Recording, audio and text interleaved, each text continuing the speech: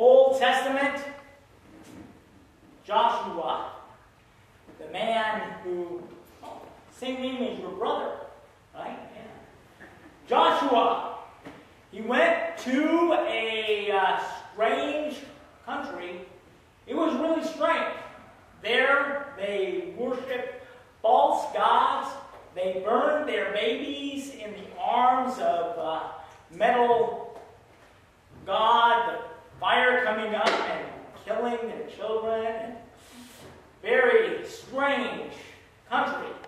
The Canaanites, the Amorites, Hivites, the Hittites, all of these strange people, God has pushed them out of the country and brought his own people and allowed them to move into the cities that he himself cleared out, those evil people. God led his own people out of Egypt. There they were slaves.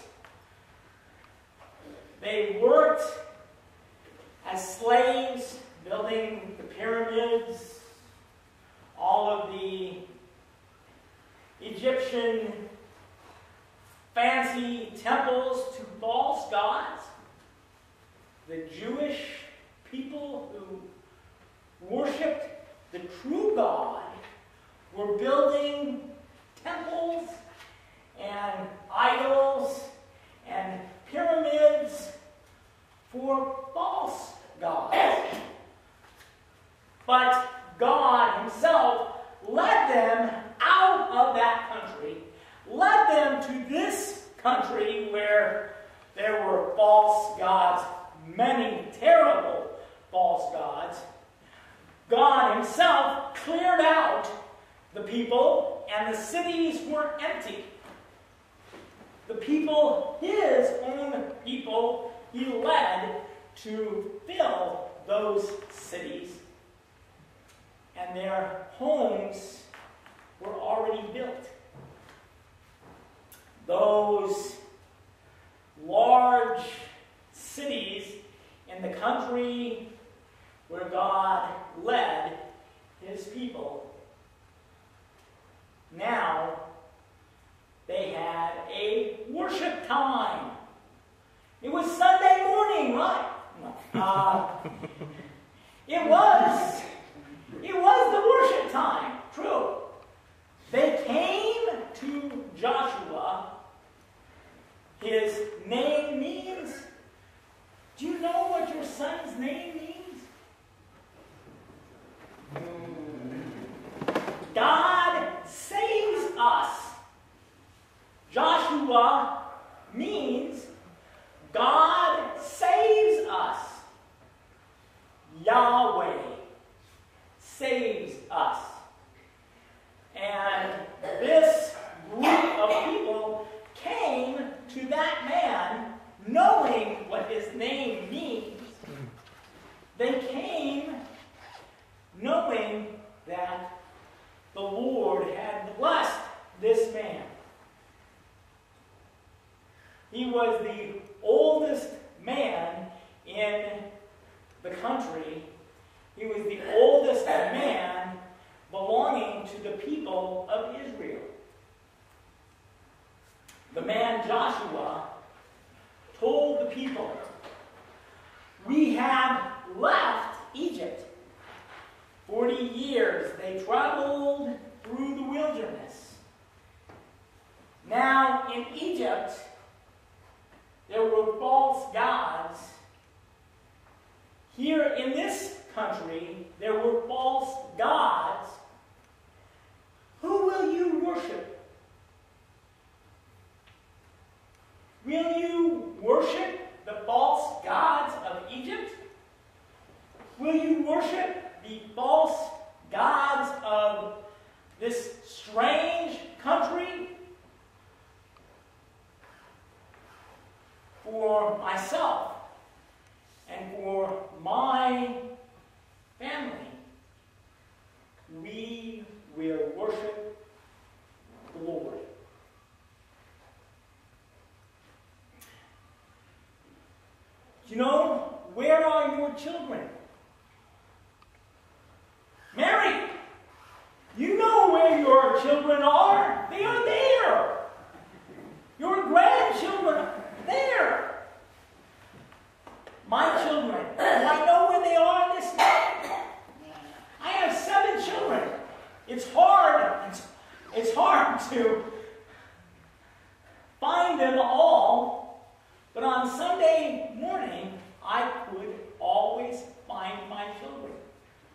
I always know where my children are.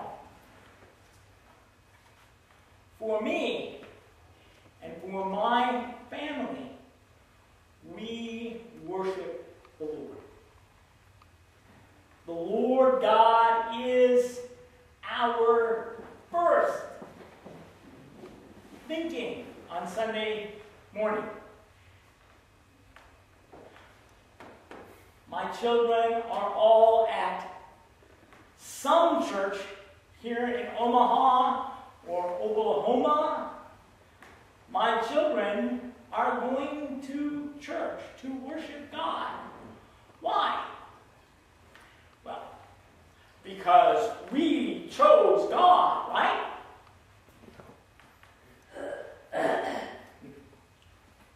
No. Because God chose us. God is the one who chose us. He has given to us His own family name. My children. Lutheran is the family name, right? Christian is the family name. My family are all Christian people. And I thank God. When I was in the hospital last month, when I was dying of cancer, I told my friends, I thank God that He is saving me. But I will tell you the truth. I thank God 100 times more that God has saved my family. My children, my grandchildren, soon, another one. Wonderful blessing. And I thank God that He continues to give my family His blessings overflowing. My family, I thank God for them, but also I thank God for you, all of you, because God has given to me a family that is more than my wife and my children. This week, I was preaching on Facebook. You saw my long diatribe. People put up the picture. It said, family is not the people that I am related to by blood. My family are my friends who truly love me, who truly want me to continue as their friend, who truly want me to do what I like to do. And they do not judge me because I am different. And those people will support me no matter what I do. And thinking, what? I don't want friends that will support me no matter what I'm doing. These people, I said on Facebook, these people, they must have lousy families. The family is not to say yes, yes, yes, yes, yes, all the time, yes. We were discussing, Roy and I were discussing our children and how quickly they grow up. His last baby is a senior this year. I told him my last baby next month turns 21 years old. No, 20. He's already a 21-year-old Jew, that's right. He turns 20 next month. And I don't have any more teenagers. But my family, as my family were growing up, as my children were in my home, they would often hear the word no. I like the sign no, because it's a quick way of saying no.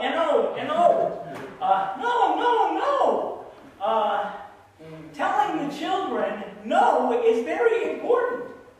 I know some families, the children have never heard the word no. They have never seen a father and mother who sign no.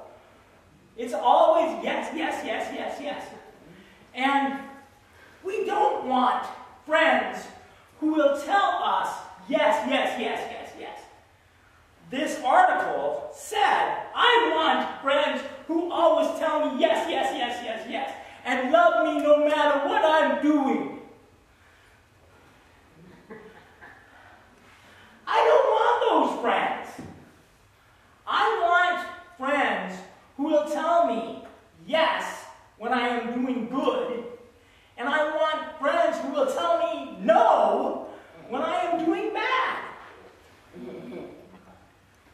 When I see God's people in Egypt, when I see God's people in the promised land, I know that it is good for a family who is connected by blood, for a family to say yes is right and good, and to say no, this is wrong and bad.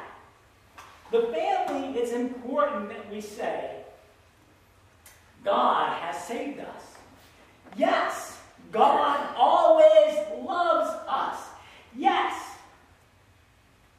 And then to say, sin, it is always bad.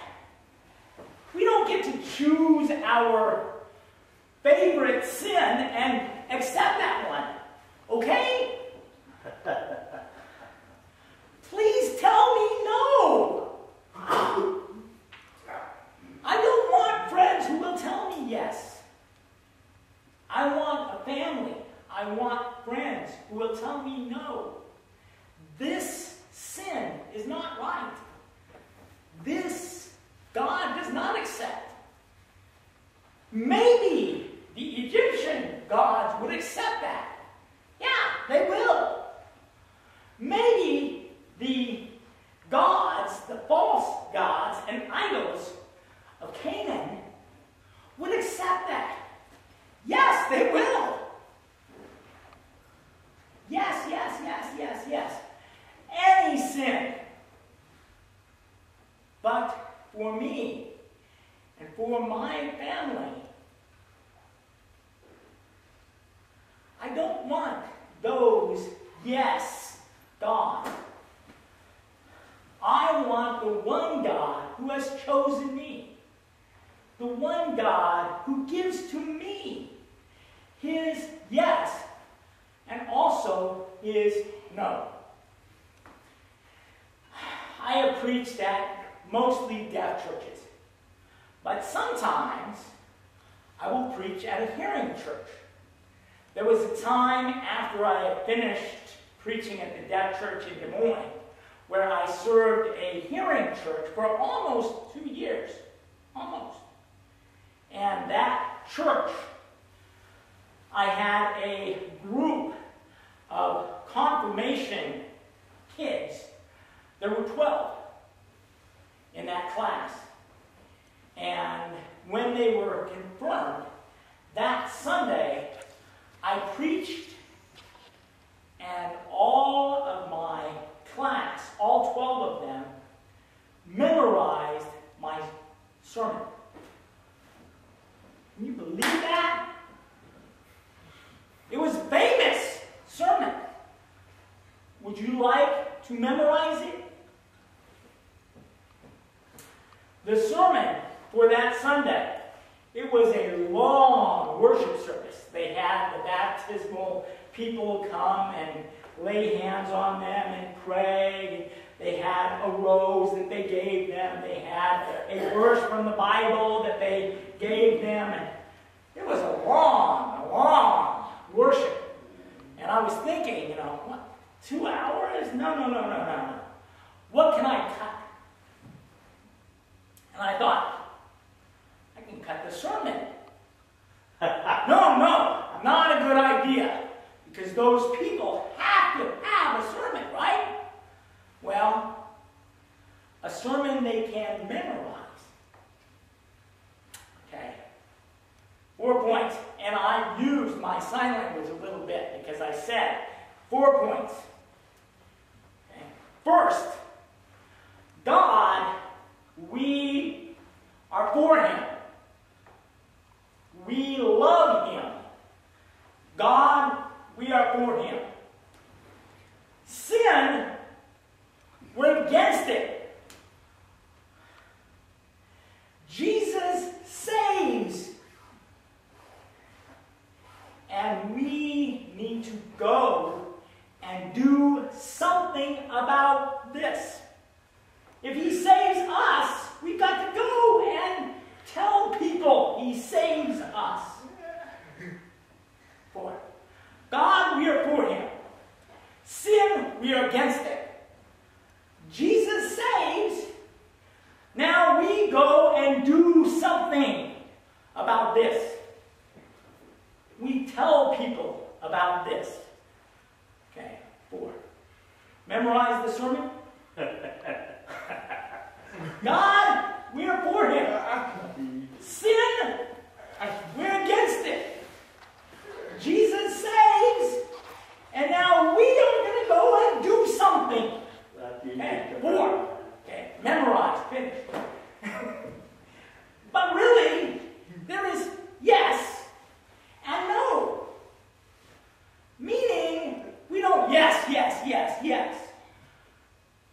And when they left Egypt, no more would they worship those false gods. They would not go to the temples of false gods.